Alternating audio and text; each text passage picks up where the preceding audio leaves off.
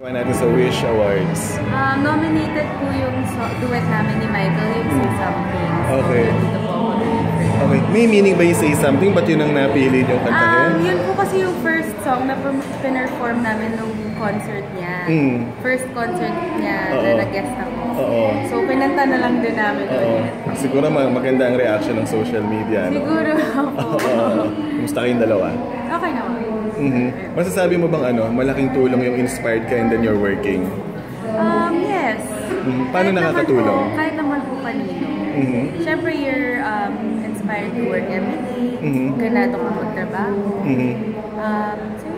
Pero in a way, sa other side naman, mahirap din ba na pareho kayong personality and yet you're together? Alam na couple kayo. Hindi kami pareho ng personality. Hindi, what I mean is pareho kayong kilala. Pareho kayong public figure.